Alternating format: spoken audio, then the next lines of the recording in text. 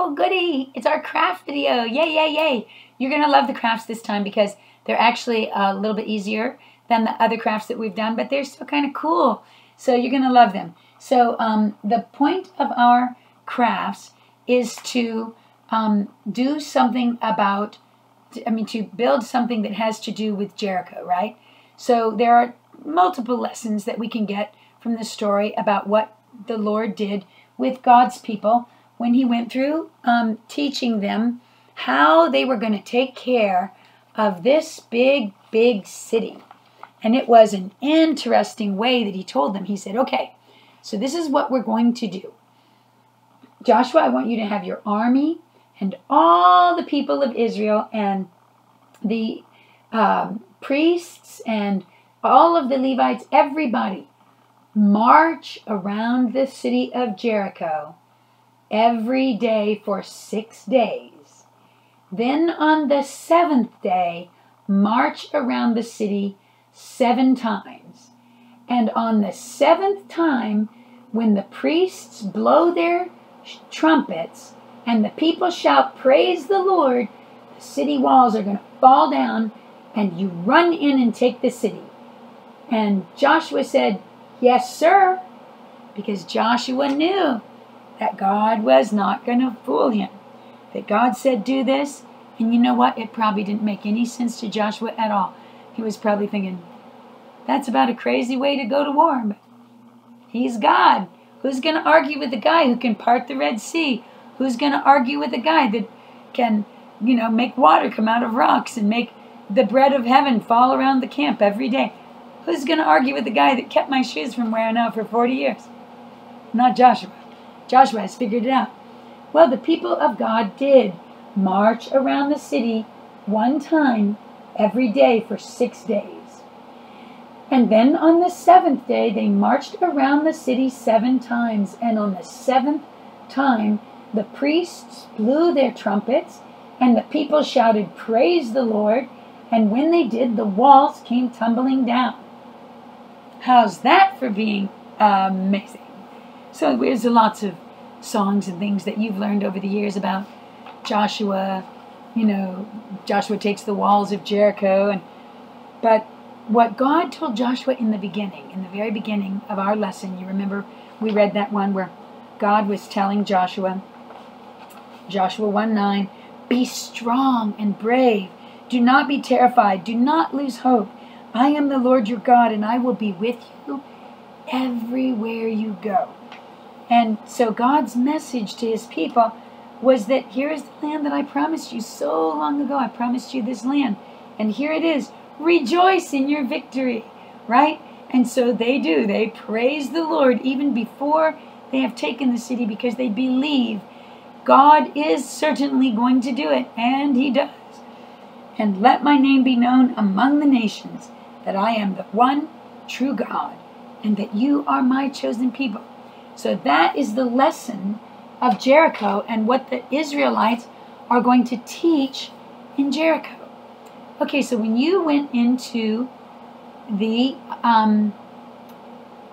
downloads, your parents or your big brother or sister, whoever helped you, they downloaded a sheet that looks like this, right? It's called the Be Strong sheet. So this sheet is where we're going to actually just remind ourselves, where does strength come from? Is it super strong swords and shields and spears and bows and arrows and real strong muscles? No. Those are all great to have if you're going to be in a war. But if you don't have God on your side, it doesn't matter what else you've got, because there were a lot of super strong cities in the Promised Land. And Joshua's soldiers took them all. Okay, so in the middle, it says right here that you're going to write, God is where strength comes from, on the bar. So I've done this, okay? So I wrote on here, God is where strength comes from. And it's on the bar, okay? And then the directions say right here, now draw or write about 2 strengths that you have on the bell. These are called the bells, okay? On each weight of the thing, okay? So on here, you're going to write down 2 strengths or particular blessings that you have, and you can color it like I did, because I love to color things. I love it when things are colorful. So I colored it up and made it kind of fancy. And this is what I wrote down in this one. I wrote, very good listener. One of the things I have always been happy about is that I have the ability to really hear people when they're talking. And I have observed that oftentimes some people don't. They don't. A person asks or says something, and the person they're talking to doesn't hear them, doesn't understand what they said, and doesn't answer the right question. They ask a question, and the person listening answers the wrong question because they didn't get what the person was saying. Because I am a very good listener. I've observed that over the years. The other thing I put here is that super healthy. I'm a super healthy person. I really am so blessed. I have such a healthy body. A lot of times I've been so happy that God was able to use me to take care of people who were sick, because everybody around me was getting sick or hurt or scared or worn out or whatever, but not me, because God has made me a super healthy person, and I just thank the Lord for that blessing. And I hope that it's His plan for me to be super healthy all the way to the end of my life. That would be great.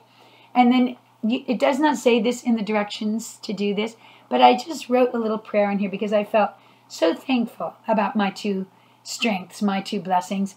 So I wrote down, thank you, Lord Jesus, for all of my blessings. Help me to always be thankful. Amen. So you do your sheet however you want. And if you do it, you take a picture of it and send it to me. Or if you color the Rahab picture that we had for our lesson, you take a picture of it and send it to me so that I can see it. All right, now we have another craft. And if you downloaded this stuff from the site, then you actually have already seen it. Okay, so let me explain to you what you're going to do. You have this sheet, and you're going to color this. You're going to make it as decorated as you can. We're going to make what's called a shofar, which is the kind of horn that the priests, this is what it actually looks like. This is a shofar that this guy is blowing, that the priests blew around the walls of Jericho. And when they wanted to let the people know, that's it, that's 7 times now. Shout out, praise the Lord. And so you're going to decorate it up, right? You're going to color it up so beautiful. However you like to do it, that you think, ooh, that looks beautiful, and that's the way I want to do it. Okay, so that's what I did, is I colored mine up. I made it so beautiful. And so after you color it, then you need to cut it out, okay? So you cut it out on the dark black lines, okay?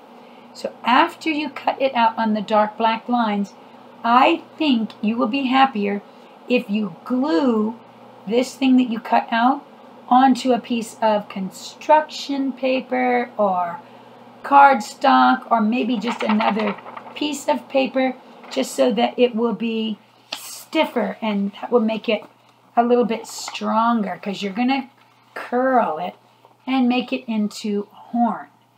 Okay? So after you get it cut out and you've got it to where it's glued to either another piece of paper or a piece of construction paper or cardstock, something to make it a little bit stiff, then you're going to put glue or double-sided tape or glue dots or something right there. I don't think staples will work, boys and girls, because you'd have to be able to go down the whole thing. And when it's curved like that, it's not easy to go down the whole thing. Okay, so you curve it around. And after you curve it around, you stick it together with whatever you put on there. If you put glue dots, or Miss Peggy used contact cement, because I love contact cement. But you can use two-sided tape. That works great too, because I love that. And then you know I love glue dots. You could use a glue stick. But if you use a glue stick, you're going to have to hold it for several minutes. Not just a few seconds. Several minutes. To make sure that it glues nice and hard, because you want it to stay in a horn, right? This is going to be your shofar. So then you can blow the horn when you go around the city 7 times And you get there the 7th time on that 7th day, and you go, do, do, and the people shout, hallelujah, praise the Lord, and the walls come falling down. And so you can use your horn to remind yourself and remind your friends and your mom and dad that when you hear the shofar, you remember, praise the Lord, hallelujah. All right, I'm going to blow my shofar. You shout hallelujah. Good job, you guys. Good job. Okay, that's the craft video. I hope you enjoyed putting your crafts together, and I enjoyed having an opportunity to teach you about it. I love you so much. I miss you so terribly. I'll see you in the lesson next week.